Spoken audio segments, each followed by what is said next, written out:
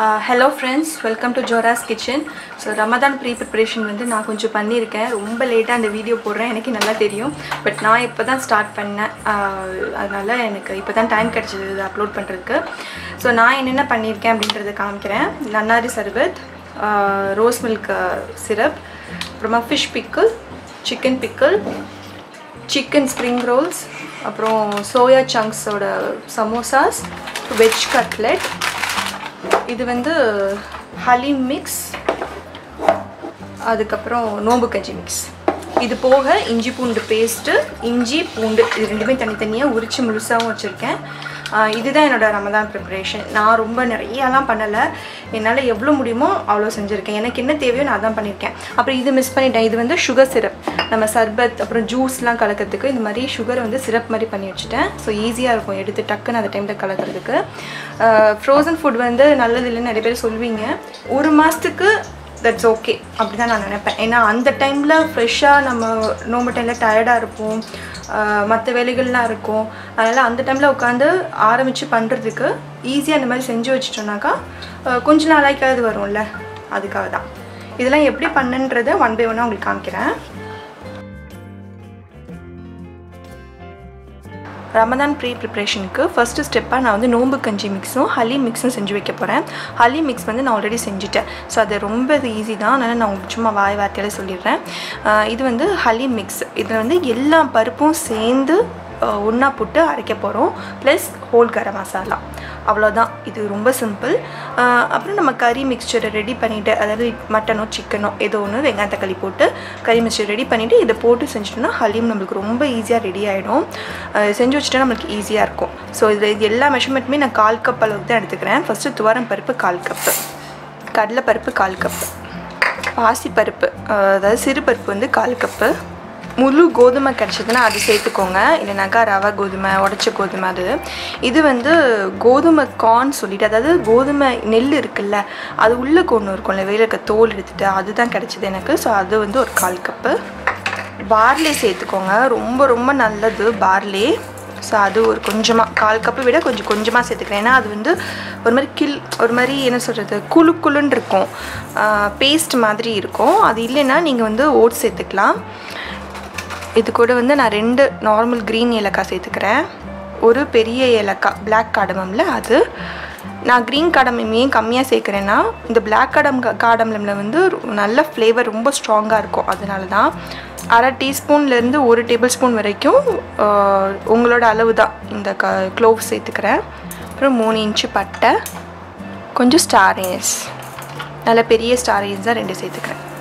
இது கூட வந்து நான் ஜீரகம் சேர்த்துக்க போகிறேன். ஏன்னா நிறைய நம்ம பருப்பு வகைகள்லாம் சேர்த்துருக்கோம் இல்லையா, அதுக்காக 2 டீஸ்பூன் அளவுக்கு ஜீரகம், மிளகு 1 டீஸ்பூன் சேர்த்துக்கோங்க.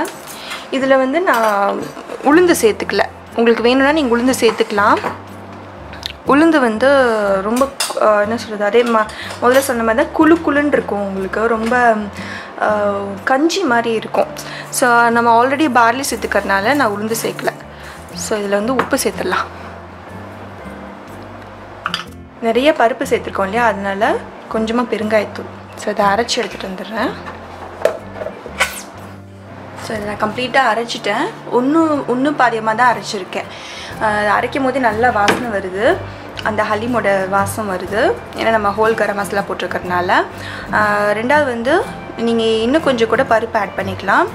என்னென்னா பாசிப்பருப்பு, அந்த க்ரீன் கிராம் தால் இருக்குல்ல, அது போக மசூர் தால், இந்த மாதிரி கூட நீங்கள் ஆட் பண்ணிக்கலாம். ஸோ நம்மளோட ஹலீம் மிக்ஸ் வந்து ரெடி ஆகிடுச்சு. நோம்பு கஞ்சி மிக்ஸ் வந்து ரொம்ப ஈஸி தான். என்னென்னா சிறுபருப்பு, பச்சரிசி. நான் வந்து கொஞ்சம் கூட பருப்பு போடுவேன். இப்போ நீங்கள் ஒரு கப்பு பச்சரிசி எடுத்துக்கிட்டிங்கனாக்கா 1/2 கப்பு விட கொஞ்சம் ஒரு 2 டேபிள் ஸ்பூன் அதிகமாக பருப்பு போடுவேன். உங்களுக்கு வேணுமா நீங்கள் 1/2 கப் மட்டும் பருப்பு போட்டுக்கலாம். ஸோ இது ரெண்டுத்தையும் வந்துட்டு கோர்ஸாக மிக்சியில் அரைச்சி வச்சுட்டு, அது கூட மிளகு ஒரு 4-5 மிளகு போட்டு அதையும் சேர்த்து கோர்ஸாக அரைச்சிட்டு, கடைசியாக ஆட்டிட் பாக்ஸில் போட்டு வைக்கிறதுக்கு முன்னாடி சீரகமும் வெந்தயம் சேர்த்து போட்டு வச்சுட்டேன்.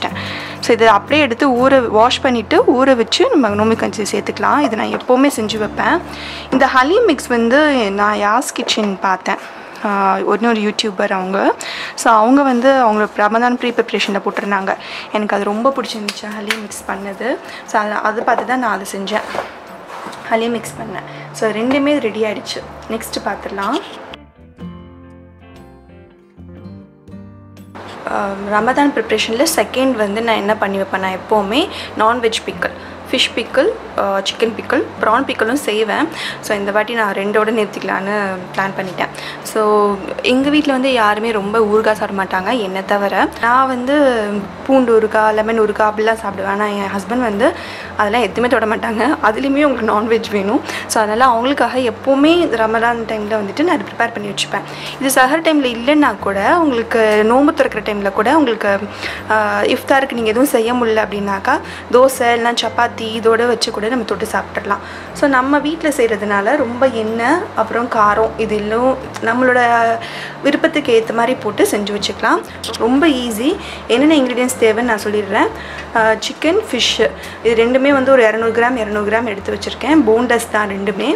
மஞ்சத்தூள், மிளகாத்தூள், இது வந்து மஸ்டர்ட் சீட்ஸை வந்து பவுட்ரு பண்ணி வச்சுருக்கேன். லேசாக மஸ்டர்ட் சீட்ஸ் வந்து வறுத்துட்டு ட்ரை ரோஸ்ட் பண்ணிவிட்டு பவுட்ரு பண்ணி வச்சுருக்கேன்.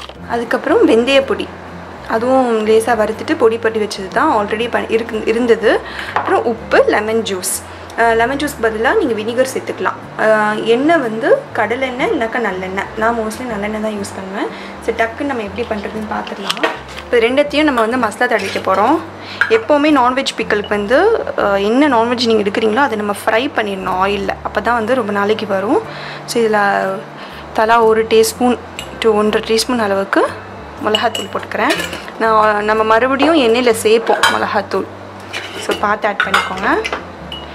இல்லை மஞ்சத்தூள், ஆல்ரெடி இல்லை மஞ்சத்தூள் போட்டிருக்கேன், போட்டு தான் வாஷ் பண்ணியிருக்கேன் ரெண்டுத்துலேயுமே. ஸோ கொஞ்சம் கொஞ்சமாக சேர்த்துக்கிறேன். அப்புறம் உப்பு. இந்த இன்க்ரீடியன்ஸ் எல்லாமே நம்ம மறுபடியும் எண்ணெயில் ஆட் பண்ணுவோம். ஸோ பார்த்து சேர்த்துக்கோங்க. கொஞ்சமாக லெமன் ஜூஸ். ஸோ நல்லா மிக்ஸ் பண்ணிக்கலாம்.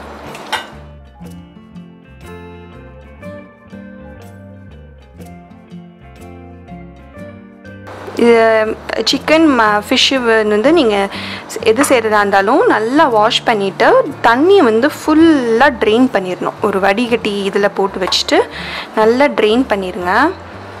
தண்ணி வந்து ஒரு சொட்டு கூட இருக்கக்கூடாது. நான் எல்லாத்தையும் நல்லா வாஷ் பண்ணி ட்ரெயின் பண்ணிவிட்டு கொஞ்சம் நேரம் நல்லா ஃப்ரிட்ஜில் வச்சுட்டேன் யூஸ் பண்ணுற வரைக்கும். ஸோ இங்கே பார்த்தீங்கன்னா 2 அடுப்புலையுமே நான் 2 கடாய் வச்சுருக்கேன். ஒன்றுத்தில் வந்து ஃபிஷ்ஷு, இன்னொருத்தில் வந்து சிக்கன் ஃப்ரை பண்ணுறதுக்கு. ஸோ ரெண்டுமே வந்து ஆயில் சூடாக இருக்குது. நம்ம 1 by 1 போட ஆரம்பிச்சிடலாம். நல்லா ஃப்ரை பண்ணி எடுத்துருங்க ஒத்தையாக போட்டு.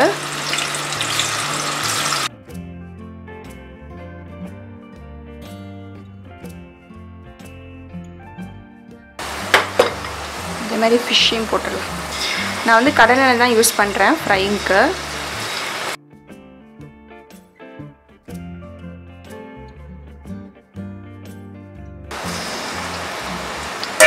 இது நல்லா ஃப்ரை ஆகட்டும். நீங்கள் பார்த்தீங்கன்னா சிக்கன் வந்து நல்லா ஃப்ரை ஆகிடுச்சு. ஸோ நான் கம்ப்ளீட்டாக எடுத்துடுறேன். ஃபிஷ்ஷுக்கு சிக்கன், ப்ரான் இந்த 3த்துக்குமே வந்து ஒரே ப்ராசஸ் தான், ஒரு டிஃப்ரென்ஸுமே இல்லை. இன்க்ரீடியன்ஸ்லேருந்து நம்ம செய்முறை எல்லாமே ஒன்று தான். சிக்கனுக்கு தனி கரண்டியும் ஃபிஷ்ஷுக்கு தனி கரண்டியும் தான் யூஸ் பண்ணுறேன். மிக்ஸ் பண்ணிடாதீங்க. இங்கே ஃபிஷ்ஷும் நல்லா வெந்துருச்சு.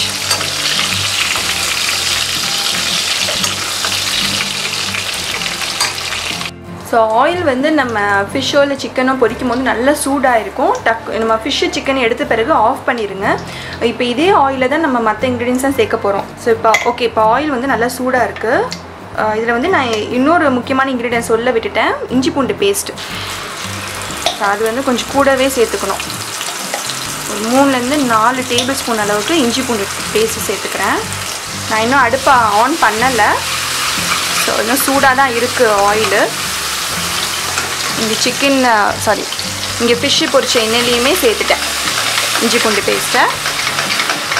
ஸோ இந்த இஞ்சி பூண்டு வாசம் போகிற வரைக்கும் இந்த எண்ணெயிலே வதக்கிட்டே இருக்கணும். ஸோ நான் அடுப்பை பற்ற வச்சுட்டு மீடியம் ஃப்ளேமில் தான் வச்சுருக்கேன், ரொம்ப ஹை ஃப்ளேமில் வைக்கல. ஏன்னா கருகிருச்சுன்னா நல்லா இருக்காது, டோட்டல் பிக்கிலே ஸ்பாயில் ஆயிரும், டேஸ்ட்லெஸ் ஆயிரும். இந்த இஞ்சி பூண்டு பேஸ்ட்டுக்கு பதிலாக நீங்கள் முழு பூண்டு முழு இஞ்சி நல்லா சீச்சு போடலாம். இஞ்சி பூண்டோட பச்சை வாசனை நல்லா போயிடுச்சு. இப்போ இதில் நம்ம வந்து மிளகாத்தூள் சேர்த்துக்க போகிறோம். அதிலே வந்து முதல்ல வந்து ஃபிஷ்ஷில் நம்ம 1.5 டீஸ்பூன் சேர்த்தோம். இல்லை நல்லா 2லேருந்து 3 டீஸ்பூன் வரைக்கும் சேர்த்துக்கலாம். உங்கள் காரத்துக்கு ஏற்ற மாதிரி சேர்த்துக்கோங்க. உப்பு நல்லா தூக்கலாகவே போட போகிறோம், ஏன்னா ஊறுகாலையா. ஸோ அதனால் 3லேருந்து 4 டீஸ்பூன் அளவுக்கு. கொஞ்சமாக வினிகர் இல்லைனாக்கா லெமன் ஜூஸ். வெந்தய பொடியும் மஸ்டர்ட் பவுடரும் இப்போ சேர்க்கக்கூடாது. இது இந்த பச்சை வாசனை போட்டு அந்த மசாலாவோட ரா ஸ்மெல்லாம் போன பிறகு தான் சேர்க்கணும். நம்ம சிக்கன் ஆயிலையும் சேர்த்துடலாம்.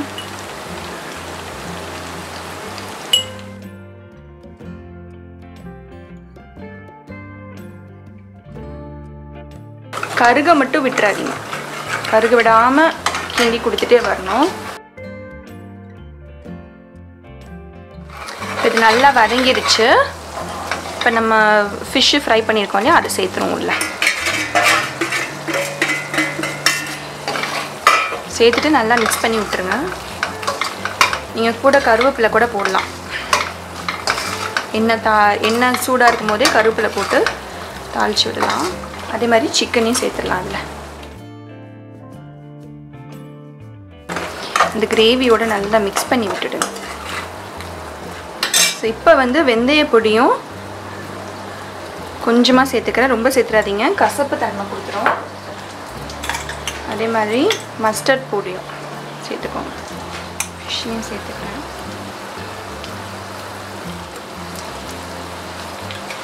இது போட்டுட்டு ரொம்ப நேரம் அடுப்பில் இருக்கக்கூடாது. ஜஸ்ட்டு ஒரு ஃபியூ செகண்ட்ஸுக்கு வதக்கிட்டு எடுத்துடணும், அவ்வளோதான். நான் அடுப்பெலாம் ஆஃப் பண்ணிட்டேன். பாருங்க, நம்ம ஃபிஷ் பிக்கல் ரெடி ஆகிடுச்சு. இன்னும் மேலே மெதக்க நீங்கள் ஆயில் போடலாம், பட் நான் ரொம்ப ஆயில் போடலை. மேபி லாஸ்ட்டில் நான் கொஞ்சம் நல்லெண்ணெய் ஊற்றுவேன். ஸோ நான் கொஞ்சமாக மேலே நல்லெண்ணெய் ஊற்றிக்கிறேன் ப்ரிசர்வேட்டிவ்க்காக. இதில் வந்து ஆயில், உப்பு, வினிகர் இல்லைனாக்கா லெமன் ஜூஸ், இதுதான் மெயின் இன்க்ரீடியண்ட். ஏன்னா அதுதான் வந்து ப்ரிசர்வேட்டிவாக ஆக்ட் பண்ணும். நம்ம வேறு எந்த ஆர்டிஃபிஷியல் ப்ரிசர்வேட்டிவ்ஸும் போடல. இது நல்லா ஆறின பிறகு நம்ம கண்ணாடி ஜாடியில் போட்டு ஃப்ரிட்ஜில் ஸ்டோர் பண்ணிக்கலாம். எனக்கு வந்து யூஸ்வலாக வந்து நிறைய பேர் சொல்கிறது என்னென்னா 10 days 15 days முடிச்சுடுவாங்க அப்படின்னு தான். பட் நான் வந்து 1 month வரைக்கும் வச்சு சாப்பிட்ருக்கேன். ரொம்ப சூப்பராக இருக்கும். நம்மளோட சிக்கனும் ரெடி ஆகிடுச்சு. நல்லா ஆறட்டும், கிளாஸ் ஜாரில் மாற்றிடலாம். ஊறுகாய் வந்து நல்லா ஆறிடுச்சு. ஆறின பிறகு இந்த மாதிரி கண்ணாடி ஜாடியில் போட்டு வச்சுட்டேன். இது வந்து சிக்கன் ஊறுகாய், பிளாக் கலர் வந்து ஃபிஷ் ஊறுகாய். ஸோ இந்த ஜாடியில் கரெக்டாக வந்துடுச்சு எனக்கு. ஸோ எப்படி இந்த 1 மாதத்துக்கு இந்த இது அமௌண்ட் வந்து கரெக்டாக இருக்கும். அதுக்கப்புறமா நான் இதுவும் அரைச்சிட்டு வச்சிட்டேன், மிளகா பொடியும். ஸோ இதுதான் மட்டும் நோன்பு வைக்க மாட்டா. ஸோ அவளுக்காக காலைல பிரேக்ஃபாஸ்ட்டுக்கு இட்லி, தோசை அந்த மாதிரி செஞ்சுட்டு இது தொட்டு சாப்பிட்டுப்பான். நெக்ஸ்ட்டு வந்து ஸ்ப்ரிங் ரோல்ஸும் சமோசாஸும் ரெடி பண்ண போகிறோம். அதுக்காக நான் எல்லா திங்ஸும் தேவையான திங்ஸ் எல்லாமே ரெடி பண்ணி வச்சுருக்கேன். அது வந்து ஸ்ப்ரிங் ரோலுக்கு அதோட சாஸ், இஞ்சி பூண்டு பேஸ்ட் எல்லாம் இருக்குது. ஃபர்ஸ்ட் நம்ம வந்து சமோசாஸ் பண்ணிடலாம். ஆல்ரெடி சமோசா ரெசிபி வந்து நம்ம சேனலில் இருக்குது, செக் பண்ணிக்கோங்க. இன்றைக்கி அதில் வந்து கொஞ்சம் வித்தியாசமாக சோயா சங்க்ஸ் சமோசாஸ் பண்ண போகிறோம். அதுக்காக நான் வந்து சோயா சங்க்ஸை வந்து முன்னாடியே ஊற வச்சுட்டேன். சுடுதண்ணியில் ஒரு 15 மினிட்ஸ்க்கு முன்னாடியே நல்லா ஹாட் வாட்டரில் ஊற வச்சுட்டேன். வாஷ் பண்ணி தான் ஊற வச்சேன் சோயா சங்க்ஸை. ஸோ நல்லா ஊறி உப்பி வந்திருக்கு. இதுக்கு தேவையான இன்க்ரீடியன்ஸ் வந்து ரொம்ப சிம்பிள். நல்லா ஒரு 2 மீடியம் சைஸ் வெங்காயத்தை வந்து நல்லா சாப் பண்ணி வச்சுருக்கேன். அப்புறமா கொஞ்சமாக கொத்தமல்லி, சாட் மசாலா, மிளகாத்தூள், மஞ்சத்தூள், தேவையான அளவு உப்பு, அவ்வளோதான் இதுக்கு இன்க்ரீடியன்ஸு. இந்த சோயா சங்க்ஸை வந்து நம்ம நல்லா அது மாதிரி தண்ணி இல்லாமல் ஸ்க்வீஸ் பண்ணிவிட்டு மிக்ஸி ஜாரில் போட்டு ஒரு பல்ஸ் பண்ணி அரைச்சிக்கலாம். இதில் வந்து சிக்கன் கூட நீங்கள் போட்டு செய்யலாம். பட் நோம்பு டைமில் வந்து சஹர் நேரத்தில் நிறைய நான்வெஜ், டெய்லி ஆல்மோஸ்ட் நான்வெஜ் வரும். கறி, மீன், கோழி எல்லாம் சாப்பிடுவோம். ஏன்னா நான்வெஜ் இல்லைன்னா ரொம்ப கஷ்டம் சஹர் டைமில் இறங்குறது. வெஜிடபிள்ஸ் வந்து ரொம்ப இறங்காது. ஸோ அட்லீஸ்ட் இஃப்தார் டைமில் நோம்பு கஞ்சி தவிர்த்து மற்ற ஐட்டங்களில் கொஞ்சம் வெஜிடேரியன் சேர்த்துக்கிட்டா நல்லதுன்னு தோணுச்சு.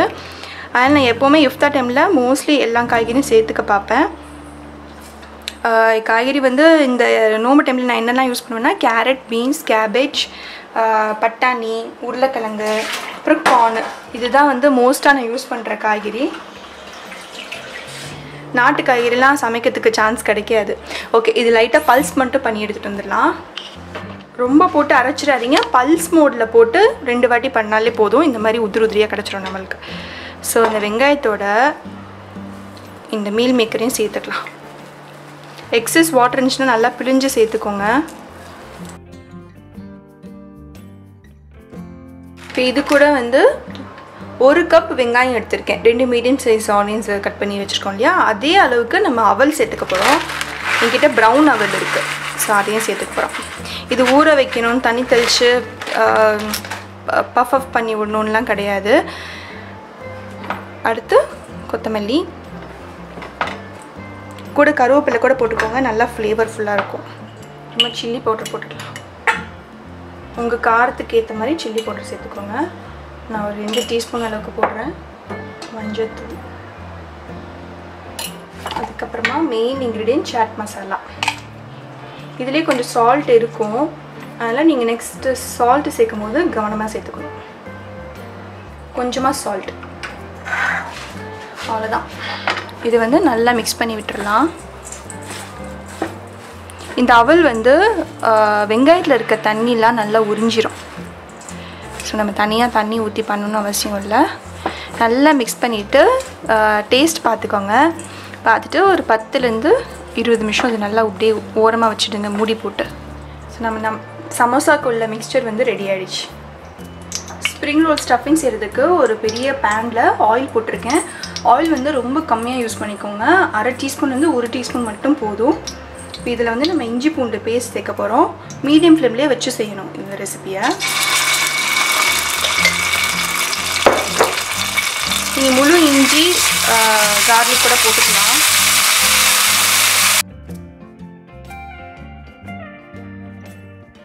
இப்போ வந்து கட் பண்ணி வச்சுருக்க போன்லெஸ் சிக்கனை சேர்த்துக்கோங்க.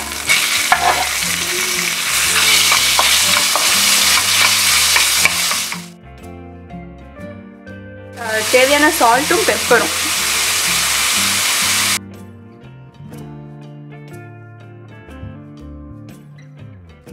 சிக்கனை லேசாக வதக்கின பிறகு கட் பண்ணி வச்சுருக்க காய்கறியில் சேர்த்துடலாம். நான் இன்றைக்கி கேரட், கேபேஜ், கேப்சிகம் எடுத்துருக்கேன். ரொம்ப நேரம் வதக்கணும்னு அவசியம் இல்லை, ஜஸ்ட் சாட்டே பண்ணி தான் எடுக்க போகிறோம். ஏன்னா நம்ம மறுபடியும் ஆயிலில் போட்டு ஃப்ரை பண்ண போகிறோம் இல்லையா ஸ்ப்ரிங் ரோலில். ஸோ சிக்கன் மட்டும் கொஞ்சம் நல்லா ஒரு 90% வேகிற அளவுக்கு வதக்கிடலாம். சாஸஸ் ஊற்றிடலாம். கொஞ்சமாக சோயா சாஸ், அதுக்கப்புறம் வினிகர், உப்பு பார்த்துட்டு அப்புறமா சேர்த்துக்கோங்க. ஆயிலில் வந்து நான் எந்த வெங்காயமும் போடலை. உங்களுக்கு வேணும்னா நீங்கள் ஸ்ப்ரிங் ஆனியன்ஸோட அந்த கீழே வெங்காயம் இருக்கும் இல்லையா குட்டி குட்டியாக, அதை கூட நீங்கள் போட்டு வதக்கிக்கலாம். நான் எப்போவுமே ஸ்ப்ரிங் ரோல்ஸ்க்கு ஆனியன் தவிர்த்துவேன், ஏன்னா அது ரொம்ப சாகி ஆகிடும் ஏன்னா வதக்கி போடுறதுனால. கொஞ்சம் ஹை ஃப்ளேமில் வச்சு இன்னும் ஒரு 2 நிமிஷம் வதக்கிட்டு இறக்கிடலாம்.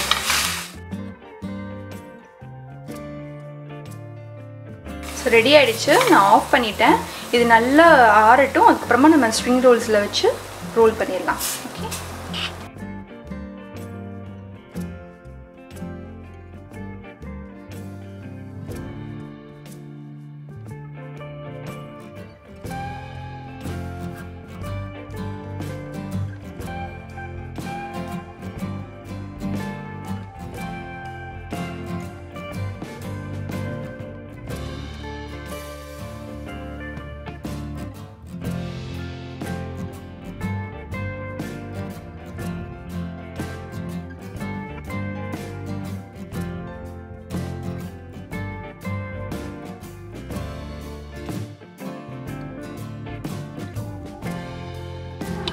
சமோசாஸும் ஸ்ப்ரிங் ரோல்ஸும் ரெடி பண்ணியாச்சு.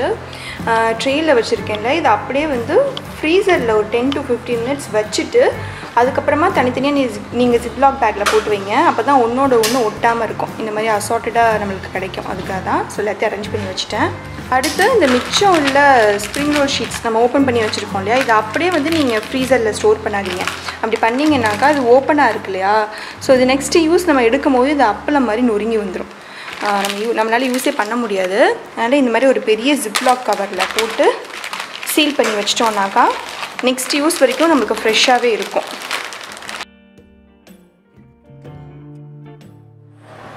சமோசாஸும் ஸ்ப்ரிங் ரோல்ஸும் ரெடி பண்ணி வச்சாச்சு. நெக்ஸ்ட் வந்து வெஜ் கட்லெட். இது நான் ரெசிபி எடுக்கணும்னு நினச்சேன், ஆனால் எனக்கு சுத்தமாக டைமே இல்லை. அதனால் கடகடன்னு பண்ணிட்டேன். நேற்று வந்து என் ஃப்ரெண்டு வீட்டுக்கு போயிருந்தேன். ஒரே அப்பார்ட்மெண்ட்டில் தான் இருக்கும். ஸோ அவங்க தான் சொன்னாங்க, நஜின் வெஜ் கட்லெட் கூட பண்ணி வச்சுக்கோங்க, இருக்கும்போது அது கூட பண்ணி வச்சுக்கோங்க, உங்களுக்கு அதுவும் ஈஸியாக இருக்கும் அப்படின்னு சொன்னாங்க.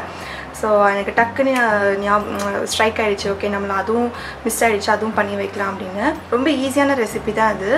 நான் அப்படியே உங்களுக்கு சும்மா ஜஸ்ட்டு சொல்லிடுறேன். என்னென்ன வெஜிடபிள்ஸ் போட்டேன்னா கேரட், உருளைக்கிழங்கு, பீட்ரூட், பட்டாணி, இந்த 4 காய்கறி மட்டும்தான் போட்டேன். இது வந்து ஸ்டீம் பண்ணி எடுத்துக்கணும். தண்ணி போட்டு வேக வைக்காதீங்க.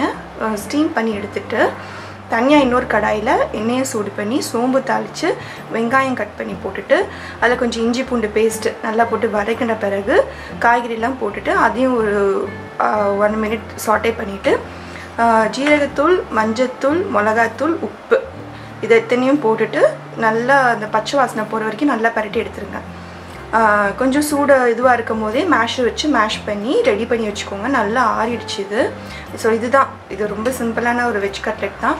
அது போக இப்போ கட்லெட் பிடிக்கிறதுக்கு ஒன்று நீங்கள் நான் வெஜிடேரியன்ஸாக இருந்தீங்கன்னா எக்கு யூஸ் பண்ணி எக்கில் கோட் பண்ணிவிட்டு பிரெட் க்ரம்ஸில் போடலாம். இல்லைனா கார்ன்ஃப்ளவர் மாவில் கொஞ்சமாக தண்ணி கலந்துட்டு அந்த மிக்சரை ரெடி பண்ணி வச்சுக்கோங்க.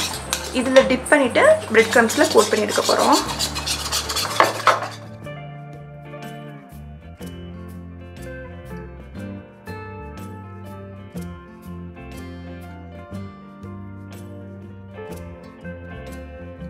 அவங்க பண்ணி கொடுத்துருக்கும் போது பிள்ளைங்களுக்கு வந்து ரொம்ப பிடிச்சிருந்துச்சு. நான் கூட யோசித்தேன், பீட்ரூட் ரொம்ப பிடிக்காது பொரியல்லாம் பண்ணனாக்கா யாருக்குமே இங்கே. ஸோ நான் அப்போ தான் யோசித்தேன், ஸோ இந்த மாதிரி கூட பண்ணி கொடுக்கலாம் அப்படின்னு. நெக்ஸ்ட்டு வந்து க்ராசரி ஐட்டம்ஸ், நோம்புக்கு தேவையான சில க்ராசரி ஐட்டம் முக்கியமானது லைக் பேரிச்சப்பழம், அப்புறம் அகரகர் பவுடர் தான் கிடச்சிது. அந்த சைனா கிராஸ் கிடைக்கல, கலர் தான் கிடச்சிது. இந்த மாதிரி பவுடர் கலர் தான், green and yellow. Custard powder, இது வந்து சப்ஜா சீட்ஸ், இது ஹலீம் மிக்ஸ் பண்ணி வைக்கிறதுக்காக வீட் கார்ன் வாங்கினேன். முழு கோதுமை கிடைக்கலையா, ஸோ அதனால் இந்த மாதிரி சின்ன சின்ன கோதுமை இது தான் கிடச்சிருக்கு. ஸோ அது ஒரு பேக்கெட்டு. அப்புறம் பார்லி, இது முக்கியமான பொருட்கள்லாம் நோம்புக்கு தேவையானதெல்லாம் வாங்கி வச்சுட்டேன். அந்த சைனா கிராஸ் வந்து அந்த நீள் நீளமாக வரும்ல, அதை வந்து அது கிடச்சிதுன்னா நான் என்ன பண்ணுவேன்னா யூஸ்வலாக அது எல்லாமே கட் பண்ணி சின்ன சின்ன ஸ்ட்ராண்ட்ஸாக கட் பண்ணி ஒரு பாட்டிலில் போட்டு வச்சுப்பேன். ஸோ தேவைப்படும் போது எடுத்து ஊற போட்டு யூஸ் பண்ணிப்பேன். இப்போ பவுடராக கிடச்சிருக்கு. நான் இது வரைக்கும் இது யூஸ் பண்ணதே கிடையாது. நான் பார்க்கலாம் எப்படி இருக்குன்னு. இது நீங்கள் வீட்டில் ட்ரை பண்ணி பார்த்துட்டு உங்கள் ஃபீட்பேக்கை கமெண்ட் செக்ஷனில் போடுங்க. இந்த வீடியோ உங்களுக்கு பிடிச்சிருந்ததுன்னா லைக் பண்ணுங்கள், ஷேர் பண்ணுங்கள், என் சேனலுக்கு சப்ஸ்கிரைப் பண்ணுங்கள்.